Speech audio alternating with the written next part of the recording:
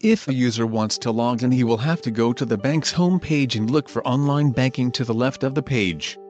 Here he needs to enter his Access ID, then click on Submit. If a user cannot remember his password, he will need to go to the bank's home page and click the link Forgot Passcode. Next, the user must enter his Access ID, tax ID and email address and click Submit. If a user cannot remember their Access ID, they must contact the bank either by telephone calling 1-800-254-4213 or by visiting their local branch. If a user wants to enroll, they will have to go to the bank's home page and click the link Enroll Now. Next, the user must fill the form and click Submit.